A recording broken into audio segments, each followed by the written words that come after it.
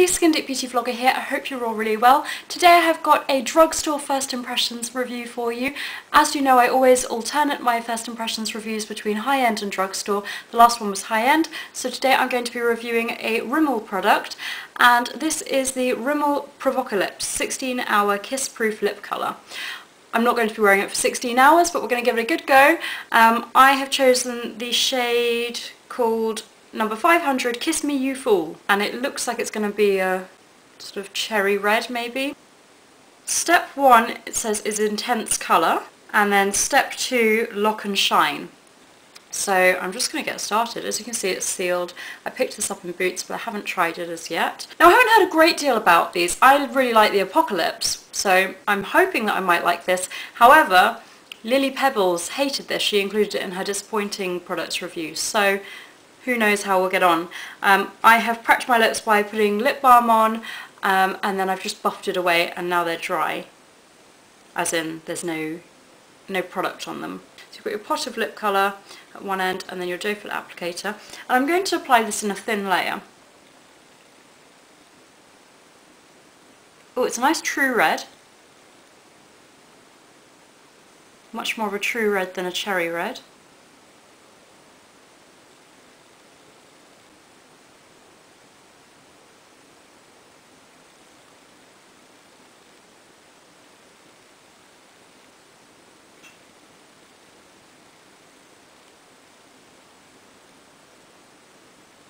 Okay, I'm going to try not to move my mouth too much, but I've applied the first thin layer. Really good intense colour. I'm just going to let that set for a bit. Okay, and I'm going to go in with just another thin layer.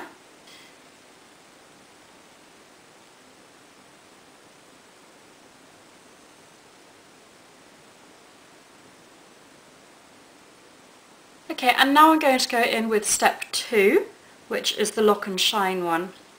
Seems a shame that this nice clean doe foot applicator is going to get red on it. Oh, this one really smells. Sort of not a very nice synthetic scent.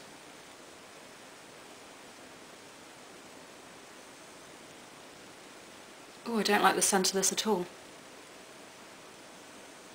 Hopefully this isn't going to linger. Okay, well, it's definitely giving a shine. So I'm just going to talk a little bit about what I thought. Firstly, I think the packaging is cute. I like this little lip print. I'm a sucker for anything with a lip print on it. Anyway, I tend to collect things like that. It's functional, you know, with the duo end, but the directions aren't the clearest. I think, you know, I sort of just knew that it was best to apply a thin layer and then sort of wait for it to set, because just from having tried similar products in the past, and I knew that I had to sort of prep my lips quite a bit beforehand. Really impressed with the intensity of the colour, and in fact I probably would have preferred to have worn a lip liner with it, as I would just any time that I was wearing a colour this intense, but because it's the first impressions I don't want to do anything that's going to interfere with my first impression. Really, really beautiful, true red colour. And this top layer is adding a very nice shine to it. We'll see how it wears. I have got high expectations for the wear because I know one of the reasons that Lily Pebbles didn't like it was that she actually found it too long wearing. I don't like the scent of the step 2 clear gloss. Actually, I'm not really noticing it already. Either I'm acclimatising to it or it's just settling down, but during use I didn't like that scent, very synthetic. Almost like a, I don't know, let me smell it again. A sort of very synthetic, almost, you know when you get really fake smelling really fake synthetic chocolate scents? It's almost a bit like that, not in a good way. I mean, I like foodie scents, but that's not good. And when I was applying that step 2 coat, it felt a little bit almost dated. You know, this is going to show my age now, but I was a teenager in the 90s, and there was this product that's still available, in fact, called Lip Coat. Lipcote, which is basically like a clear gloss that you applied to set your lipstick on top of the lipstick. I don't know how long that had been around for before I was a teenager, but I know that it has now been around for years, and I always think of it as a very dated product. This kind of reminded me a little bit of that. However, loving the shine, loving the intensity of the colour, so we will see how it wears. The time now, after I've been faffing around all morning, is just coming up to 11 o'clock, so I will check back in throughout the day. I really want to go and have a drink, but I feel like I should wait for a little bit, and then I will let you know how I'm getting on.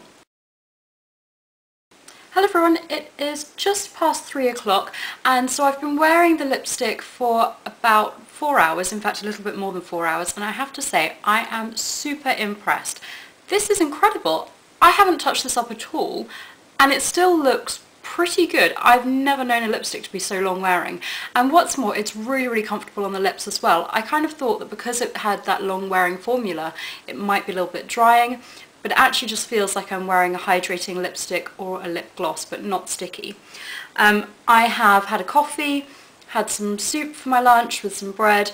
I've noticed a little bit of wear just here, which I think is probably where my soup spoon caught, but other than that it looks perfect. The glossiness has toned down a little bit, as you'd expect after 4 hours and after eating and drinking, but it's still got a very nice finish and the colour is pretty much intact apart from, as I said, just there, and it's wearing beautifully. Really impressed with this. I'm just going to zoom in so you can see what I'm talking about. Can you see there? This is pretty much transfer proof as well. When I was having my coffee I barely noticed a sort of slight touch of the gloss on the rim of the cup. If I go like this, there's nothing transferring. This is a fantastic lip product. I'm really impressed. I've also been trying to press this against my teeth because that's something that I really struggle with when I'm wearing a bright red lipstick, or any bright lipstick, is that it tends to transfer onto my teeth, and that is not a good look. But even when I've been trying to press this onto my teeth, it's not transferring, which is great. So that for me is making this a real wonder product. I'm really intrigued when I'm looking at the company claims at the end of this video to see what other shades are available as well. I can't quite remember from when I picked it up in Boots, but I love this so far. I'm very impressed. I think it would be great for all times of year, you know, party season. I think it would look amazing with like a bronzed body and a bikini on the beach, you know, if you really want to do that high octane glamour on the beach look. I'm super impressed. Anyway, I'll check back in towards the end of the day and let you know my final thoughts, but so far, like, 2 very enthusiastic thumbs up. Name that film. Hello everyone, it's just gone 6 PM and I thought that I would check in with a few more thoughts on how the lipstick is wearing. Now, before I address the lipstick, I just wanted to address my lighting. You will notice that it's changed, and that is because I'm now using artificial lighting. I was filming with natural lighting earlier. Now, I filmed an empties video before with artificial lighting, but I'm not too sure what this artificial lighting is going to be like. I've played around a little bit since filming that empties one, and I'm not too sure what it's going to turn out like, but I guess I kind of just need you guys to bear with me for the time being with the lighting, because it does mean that I can give you longer first impression videos, you know, trialing the products for longer, and also it means that I can film more. I can film in the evenings, hopefully, if the lighting finally gets sorted out, but it is going to be a bit of trial and error to begin with. Anyway, without further ado, I'm going to talk about the lipstick. I feel like it's starting to wear sort of, if I purse my lips, you can see it's starting to wear on the inside a bit more. But considering that I've been wearing this for over 7 hours and I haven't touched it up at all, I think this is pretty incredible. I'm very impressed. Now, it's starting to feel a little bit dry on the lips. Not uncomfortably so, but I'm somebody that applies my lip balm throughout the day. I'm probably applying it a bit too much, to be honest. I really like my lips to feel very hydrated, and so I'm at the point now where I'd quite like to apply a lip balm, but I'm not going to because I want this to be a full first... I'm not going to because I want it to be a true first impressions review, but it's not uncomfortable by any means. It basically just feels a bit like a normal matte lipstick would feel on the lips. So a little bit sort of tighter than I would like, but considering the wear, I'm very impressed. I was thinking this is basically how I wanted the Maybelline one to perform, and then I didn't really get on so well with the Maybelline long-lasting lipsticks. And I kind of thought, well, maybe my expectations were too high, but having tried this, well, this has blown all others out the water now, and I'm going to have stupidly high expectations whenever I'm trying a lipstick. But I'll check back in with my final thoughts. I'm going round to my parents for dinner now. It's going to be a big roast dinner, so I'm going to be eating lots, really putting this to the test, and I will check back in after that with my final thoughts. Hello everybody, it is coming up to 11 o'clock, and yes, I have got artificial lighting and I have no idea how this is showing on camera, but the benefit is that I have been able to trial the Rimmel Provocalips lipstick for a full 12 hours and give you my review. How exciting is that? I'm really excited by that. I haven't reapplied this at all throughout the day. I have had a coffee, quite a few drinks throughout the day. I had my lunch, which was soup and a bread roll, and then I went round to my parents' house and, well, my mum was a little bit bored of hearing me talk about this lipstick, but I had a roast dinner. So I've eaten, drank, had a normal day, and I feel like I've given this a good trial. Okay, admittedly it says that it is kiss-proof lip colour for 16 hours. And I haven't quite reviewed it for 16 hours, but we're not far off with 12 hours. I'm just going to give you a few of my thoughts, and then I'm going to look at the Rimmel website and let you know how I feel that their claims compare to my opinion. So as I mentioned, I bought this myself with my own money in Boots. So obviously the packaging appealed to me on the shop shelf. I love anything with a lip print, and I also thought that the packaging was functional, and I also like that the other end is reflective of the colour that's on the inside. I chose the shade. This was the one that appealed to me most. It is called Kiss Me You Fool, number 500. The instructions weren't the clearest, but nonetheless, I like the packaging. I thought it was pretty functional. You get a nice doe foot applicator at each end, and that allows for a nice precision application. I would have preferred to use this with a lip liner, but because of it being a first impressions, I didn't. But that's purely because of it being a bold colour that I would naturally veer towards having a lip liner. Overall, I thought it was easy to apply despite the lack of clear directions. I didn't really care for the scent of the clear step 2 layer, which I found to be very synthetic. However, it didn't last very long on the lips at all. I really couldn't notice it after a while. On the whole, I felt that this was very, very comfortable to wear. I'm getting to the point now where I can't wait to take it off. I'm starting to notice some flaking, and it really is wearing off quite unevenly and badly, but it's been 12 hours, so I'm not surprised at that at all. In fact, I am surprised, because I'm surprised that it's lasted this well to date. I mentioned in this video that I haven't had the best experience with Maybelline longwear lipsticks, and maybe that's because my expectations were a little high, but since trying this, I'm kind of like, this is exactly what I wanted Maybelline to do, and it didn't. But this has just shown that it can be done. I'm super impressed with this. I've never known a lipstick formula to be so long wearing, and what's more, it's been pretty comfortable to wear throughout the day. For the large part of the day, it felt like I was wearing a sort of hydrating lip formula, maybe a sort of comfortable lipstick or a lip gloss, but not sticky. And then it started, as the day wore on, to feel like I was wearing a matte lipstick.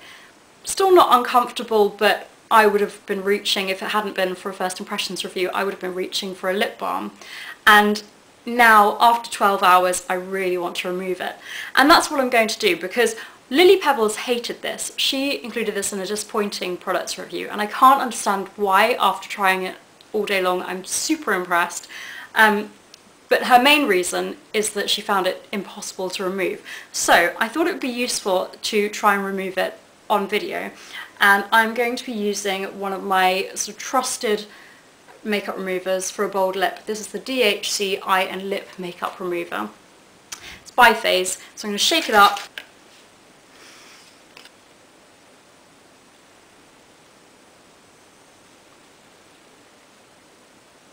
It's not difficult to remove at all. I removed that pretty effortlessly. So those are my thoughts. I feel very barefaced now, and I want to apply some lip gloss. I've got a Clarins Instant Light Lip Perfector in front of me, so I'm just going to pop it on. Okay, so Rimmel website. Up to 16 hours of lip liberation, and this is wild without a trace. Haven't quite tried it for 16 hours, but definitely impressed with the long wearing claims of this. It says it is kiss proof, transfer proof, food proof, high impact, endless colour. Haven't kissed anyone today, but it is transfer proof. I actually sort of kissed the back of my hand to show you that. Food proof, I've eaten 2 meals and it was starting to wear off after the second one, but you know, I've also had quite a lot to drink. Overall, it's worn really well. High impact, endless colour. Yes, I was impressed with the pigmentation of this. That was the other thing I meant to mention. And when I arrived at home, my mum was like, wow, that's a bold lip. So yeah, I would agree that it is a high impact colour. I was also impressed, and it doesn't say this amongst the claims, but I was impressed that it didn't transfer onto my teeth, because that can be a concern when I'm wearing a bold lip, and that's another reason why I really, really like this. No tight feeling or dry lips. Started to feel a bit of dryness towards the end of the day, but it could be to do with the time of year. It could be that I'm used to applying lip balm throughout the day. So lips feel smooth and moisturised all day long.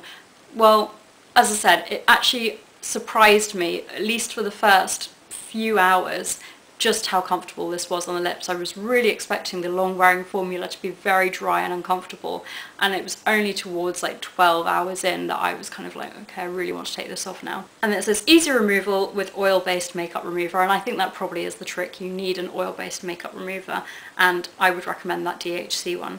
And it's available in 8 shades. There's some nice pinks, some vampire shades, some sort of brownie nudes. I would definitely be interested in trying the vampy shades or the bolder pinks, so I'm actually really intrigued to try out some more colours. As I said, this was the one that really jumped out to me in Boots, and to be honest, I picked this up a while ago when it was on offer, and I can't quite remember if this jumped out to me specifically as being my favourite of the ones that were available, or if I just thought that a classic red would be a good colour to review. There's lots of different shades. They've got quite cute names like Little Minx, I'll Call You, Dare to Pink, Play with Fire, Make Your Move. They're all quite sort of flirty, and I suppose that kind of ties in with the sort of long wearing kiss-proof colour. The Rimmel website describes this as a lip stain, and whilst it's a long wearing lip colour, I wouldn't describe it as a stain because the colour intensity remains on the lips all throughout the day, and it really does look like a bold lipstick. I am super impressed that these are just £6.99. They're often on offer, and I think that that's very comparable to other products. I know that the Maybelline one, if I recall correctly, was around £8.99, and I didn't like that half as much. Okay, I think Maybelline has more shades, but on the whole, I think that £6.99 is excellent value for this, and if they do have another 3 for 2 offer, which they seem to do a lot, then I would probably be picking up some more shades in these. I would quite happily spend, I don't know, around £8.99, £9.99, I know it's still Rimmel, so that's why I'm not going higher, on these. Very impressed with the product, and I would highly recommend it. This is a rave first impressions, and I hope that you found it useful. Do let me know if you've tried the Provocalips. I'm not sure if they have them available in the States as yet. If they do, if they have a different name, do let me know in the comments below, and give this a thumbs up if you've enjoyed it, subscribe if you haven't already, and I will see you all soon. Thank you so much for watching. Bye!